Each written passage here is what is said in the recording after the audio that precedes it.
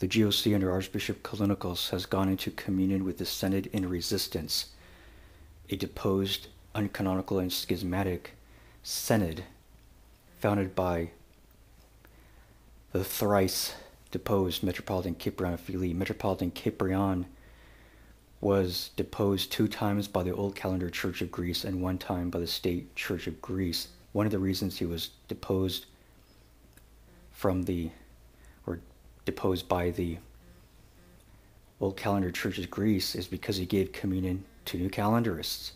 And here we have the GOC hypocritically giving communion to new calendarists in direct violation of the Old Calendar Church Protocol 13 and the GOC's 2002 Encyclical, which absolutely in categorical black and white terms forbids that action. No exceptions are allowed whatsoever. In Orthodoxy, we do not have the right to maintain a belief or practice that is in opposition to the official decision of the church. These clergy could not cut off their will, and they were disobedient, and I predicted that this would lead to a union with the Synod in resistance, and it did. Okay? So I want to share something here.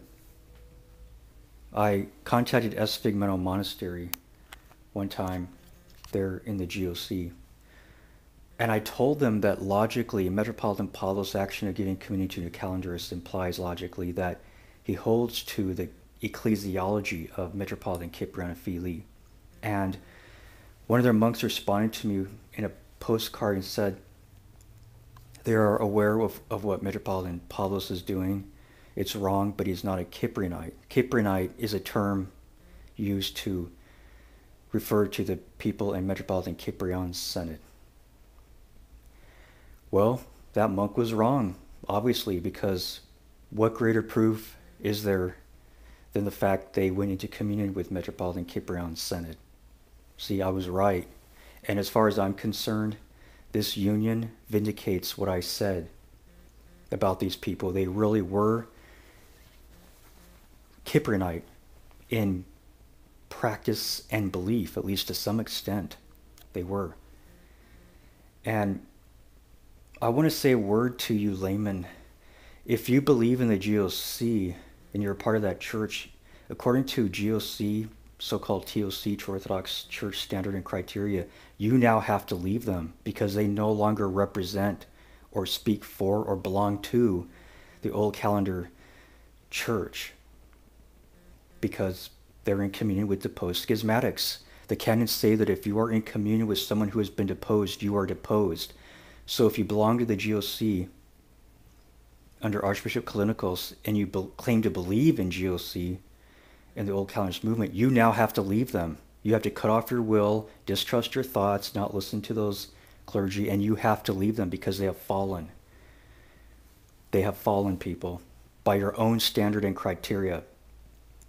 And I want to say to you people in HOCNA, the so-called Holy Orthodox Church in North America, which is not holy or orthodox, the GOC under Archbishop Calendarists and now Metropolitan Demetrios here in America is not an option for you people.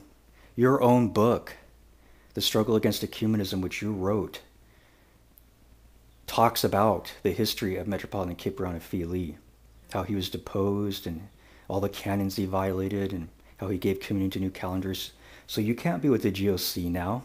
According to the canons and teaching of Orthodoxy, you can't be with them. They're not an option for you. So also, you Old Calendarist laity, I want you to understand that you need to defend what you perceive to be the Orthodox Church. I no longer recognize the Old Calendarist movement. It's just too divided, confusing, hypocritical. And there's corruption going on at high levels. You know, there's slander, there's lies and dishonesty and hypocrisy. And you need to defend what you perceive to be the Orthodox Church. When I was in the GOC, I defended them. I defended their ecclesiology because I saw that there were clergy who were disobeying the ecclesiology. You need to love the church. See, there's a thing called apologetics. And you have the right to defend Christianity.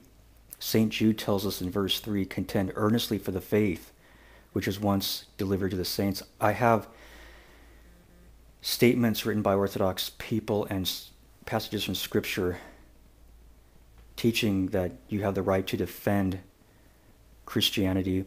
See the link below in the description box. And you cannot just go along with this hypocrisy and disobedience. You have to defend what you perceive to be the Orthodox Church. Like I said, I no longer believe the old Calendarists Church to be part of the Orthodox Church, but when I was with them, I did defend them. And I just saw there was too much hypocrisy. And you know, one time Father Maximus of New York at Holy Ascension Monastery, he told me that they were going to put an end to the practice of giving communion to new calendars once and for all. And when he said that, I was thinking, yeah, right. That's what I was told before. Instead of this actually happening, they go into communion with Metropolitan Cape Breton's Synod. So this is hypocrisy. Maybe Father Maximus believed that. Maybe he was telling the truth, or maybe he was just lying. I don't know. It's hard to know with these people. You know, and one time Father Stephen Allen, GOC priest, told me that if I'm waiting for a time when all their clergy will stop giving communion to new calendarists, I'll be waiting a long time. See, they never had it in their mind to stop this practice. Metropolitan Pavlos never should have been made a bishop. He's just not the right material. So these are the facts, people, and I think that today there's a real lack of love for truth. People do not love truth enough. I think, generally speaking, we are soft, we are weak, we are spineless. We go with what's popular, what's socially acceptable, because we were born into this New World Order system. You and I were raised with the non-Christian concepts of religious tolerance, religious indifference, religious pluralism, modernism, secularism, humanism, materialism, ecumenism. So there's a real lack of love for truth today. And also I think that people have become desensitized to corruption and evil. It's so much in the media, in politics, in the world, on television. We see so much corruption and wickedness that people are desensitized to it. So if a bishop slanders another clergyman, people just don't care. You know, and in case you didn't know, people, Metropolitan Pavlos slandered Father Gregory of Colorado when he was a priest in the GOC. He was in good standing in your church, Father Gregory, and he retaliated. He actually, what he did was he expressed his voice, which he had the right to do, in objection. He objected to the idea of Metropolitan Pavlos, known as that time as Father Paul, getting consecrated. And Father Gregory was right in what he said as far as GOC, TOC criteria and standards are concerned. Pavlos never should have been made a metropolitan, never should have been made a bishop. And instead of Pavlos appreciating Father Gregory's zeal for the GOC and defense of the GOC, Pavlos slandered him. He slandered him. Okay? And Christians don't do things like this. This is ABCs of Christian spirituality. You do not slander people. Just because you may not like someone or something they have said about you doesn't mean you have the right to slander them. And Pavlos and Bishop Christodoulos are maintaining this slanderous lie to this day, which tells me they have little or no fear of God. They have the nerve and the audacity to go to communion regularly, suffering from the delusion that they're somehow going to become sanctified, even though they're maintaining sin and slander in their life. And this tells me that these people have a low view of the sacrament of communion. When you go to communion, you have to be in a worthy state, you know. You cannot go to communion with sin and slander in your life. This tells me these people have little or no fear of God. This is corrupt people. So if you have been a member of the GOC, you now have to leave them because they are fallen by their own standard and criteria, their own rules. They are fallen. And if you're in the HOTCA, you cannot go into communion with the GOC. I mean, you cannot be a part of them because they're with the Synod in resistance. And if you belong to mainstream Orthodoxy, you cannot commune in a GOC church. There's rules in Orthodoxy. We are forbidden to receive communion in schismatic churches, there's rules, okay? So see the information below in the description box. Stay away from the GOC under Archbishop Calendarists, Metropolitan Demetrios, Metropolitan Pavlos. Stay away from these people. They were hypocrites, they're disobedient, they're frauds, and I now believe they are schismatics. I put up with them for a long time, hoping that they were going to repent of their 2002 encyclical violations, and they never did. And I believe that these are signs from God that this is not the church, people. God protected me from those people, because had I joined one of their monasteries, I now would have to have left. I now would have to leave because of their union with the thrice deposed uncanonical schismatics, the Synod in Resistance. All the clergy in the Synod in Resistance are deposed. According to your own criteria and standards, they're all deposed. None of them are valid. They do not have apostolic succession, if the canons of Orthodoxy are true. The book, The Struggle Against Ecumenism, written by HOCNA, lists those canons. Metropolitan Cyprian, his synod is built on a violation of the canons of Orthodoxy. You cannot be with those people.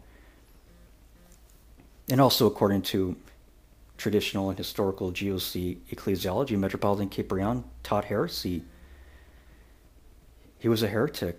So, according to your own standards and rules, he was a heretic. He is deposed 3 times. He formed a schism, and his synod is built on a violation of the canons. These are the facts according to the book, The Struggle Against Ecumenism. So you people have to leave the GOC. You have to stay away from the Synod of Resistance. And you need to leave, actually. You need to leave all the old Calendist groups, because I think they're just political, ideological groups who want uncritical fans. They are not the Orthodox Church. They're political. I thank you for listening. See the information below in the description box.